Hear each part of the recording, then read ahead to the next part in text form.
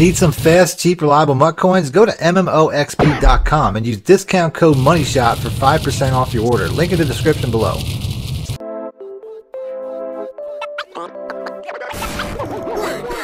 Welcome back, YouTubers and Madden fans. This is Madden Money Shot, sniffing out the Madden cheese as always. Got part 2 of my West Coast full schemes. Like I said, this entire weekend is the best of my West Coast playbooks.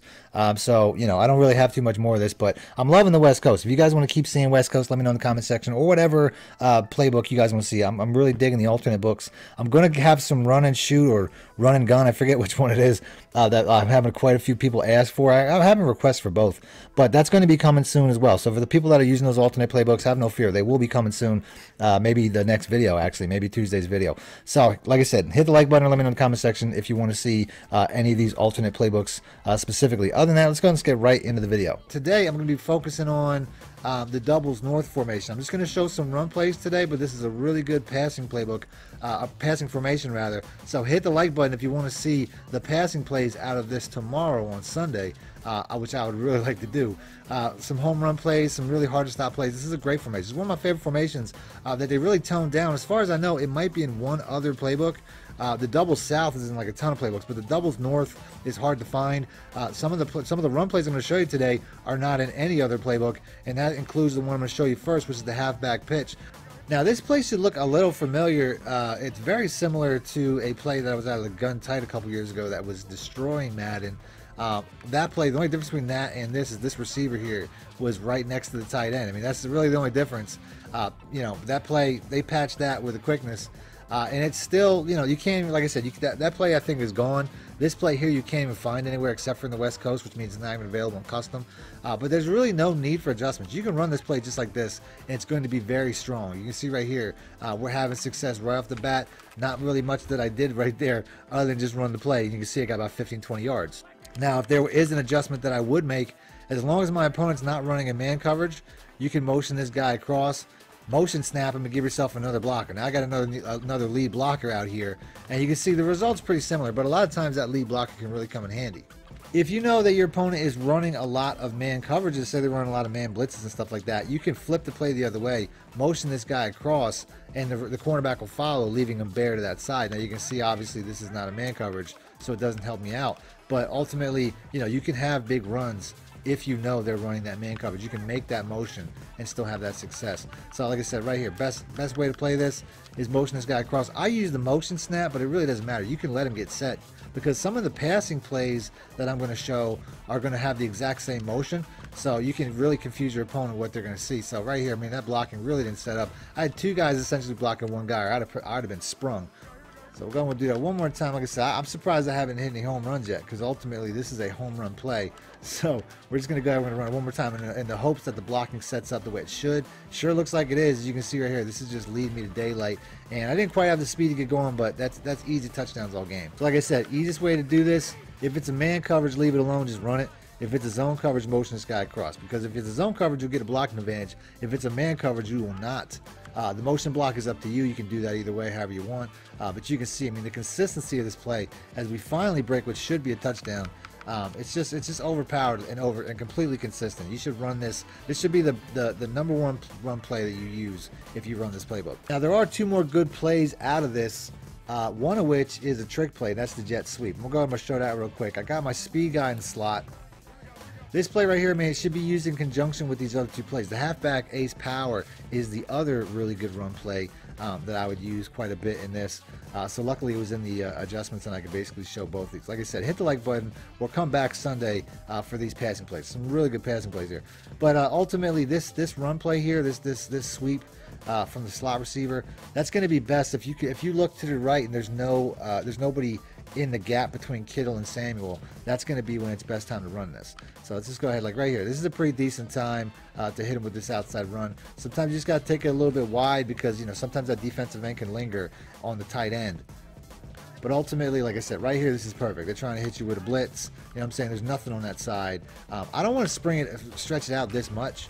I'd like to take it up shorter, up the alley there, because to me, the quicker that you turn up, the less time that it takes for the sideline to become a problem. You can see right here. I mean, once the sideline becomes an issue, the sideline won't miss a tackle. But if I have my choice, I would like to go right in between where Kittle and Samuel are. Now, like I said, there is another run play in the audibles. That's the halfback ace power. This is probably best used as like your inside zone or your inside run. I typically want to run it to the other side, not because I have an advantage by any means, but because I really want to have attacks to all sides of the field. This is pretty similar to the quick pitch. So if I run it here, it's just going to get my opponent to the point where they're flowing constantly to that same side, and I don't want them flowing to that side. I want them to think that the ball can go anywhere. So I'm typically going to run it this way just so I can give them something to look at the other way, even if it's not the most dominant run. Even if it's just a couple yards every time, I want them thinking about multiple things. That's why this is a scheme. So if I have to, and if the hole's not necessarily there, I'm going to still run it this way just because I want them looking at that direction. I want to keep them off balance. I don't want to constantly run every play in the same direction. So you have your quick pitch, which is your run to the left. You have your wide receiver, end around, which is your run play to the right. They're both obviously dramatic outside runs. Then you have your inside run, which is the ace power. Now, if you do the same motion, it's going to make the play a pretty good play. It's gonna have a very similar effect to it that the other play does. So, like I said, you can still do that. But ultimately, you have runs to all over the field now. You have a wide run to the left, a wide run to the right, then you have an inside run to both directions. So like I said, you have a full attack here. So a lot of these plays have very similar concepts. The wide receiver corner and the bench switch are going to be very similar, but the wide receiver corner at least has that cornerback route.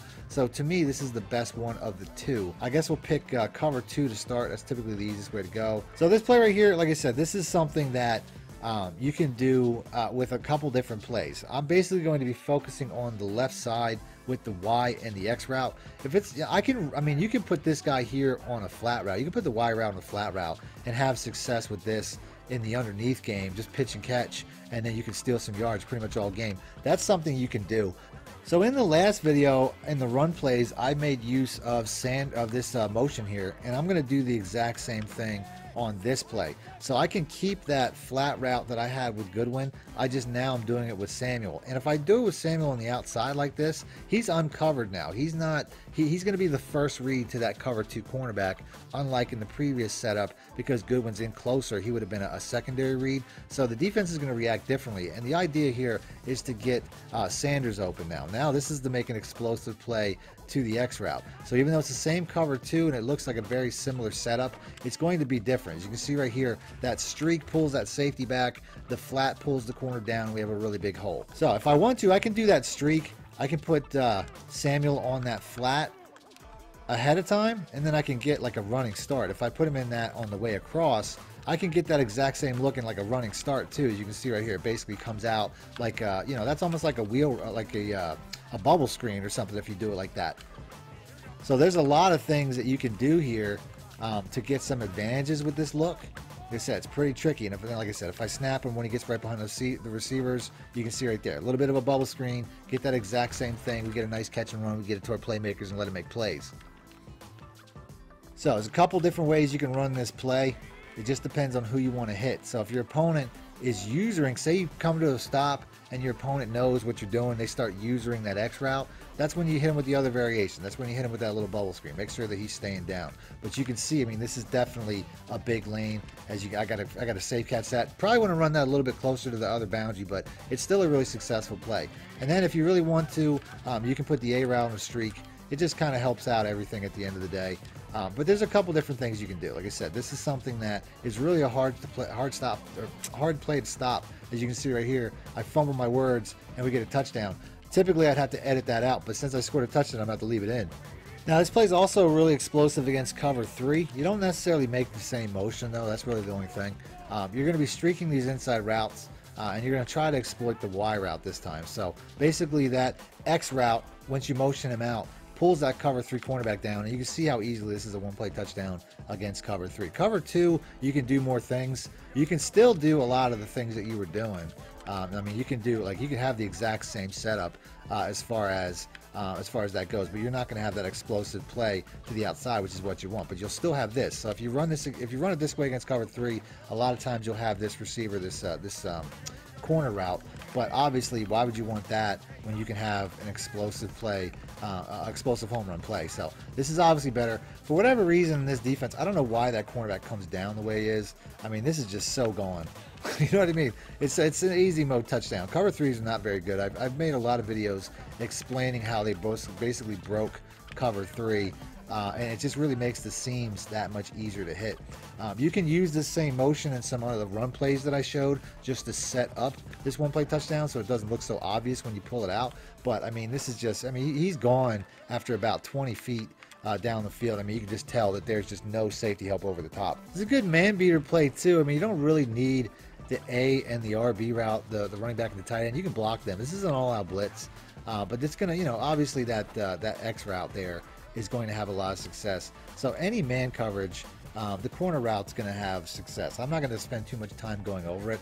People should know by now that route works. And if they use that route for whatever reason, if they're trying to send an all-out man blitz and they're using that route, the B route's pretty good too. It just takes a little bit more time to get open, as you can see right here. I mean, that's just getting toasted. So you have good routes on both sides for people that like to use man coverage. So whatever the man coverage is, you just block the A route and the RB route. You don't really need them, and you have some really good options to the edge. So whatever they're running, all out man blitz like I'm running here, cover 1 or cover 2, doesn't really matter. As you can see right there, probably threw that ball a little bit late and the pressure got there, but it's still a good play. So another awesome one play touchdown against cover 2 is the curl drag. I'll pick that next. This is a very unique play with a very unique route. We'll pick the nickel cover 2.